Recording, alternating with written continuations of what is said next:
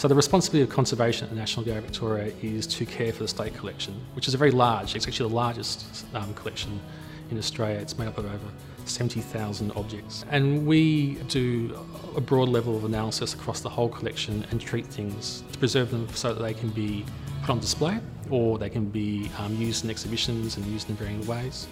But also to go back in time and do analysis to try and understand how things in the past were made and how to best preserve them for the future. Almost a day wouldn't go by when a conservator's not making up solutions, maybe with organic solvents, maybe with aqueous systems, with surfactants.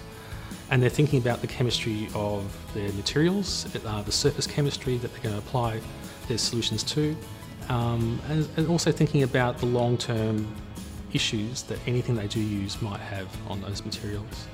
So one of the things we do a lot of is ensuring that the materials that we use, the modern materials we apply to an artwork, are chemically completely different and isolated from the original materials. So this is obviously done for ethical reasons. It means that they can be easily distinguished in the future, but also, more importantly, anything we apply can be removed from the artwork in a very fast and rapid manner. In the past, conservation would rely on often techniques that involve sampling, so removing a bit of the original to find out what's going on. These days, we are looking at non-destructive methods, so we can point beams, shine lights, use all sorts of modern technologies to achieve things without affecting the original artwork.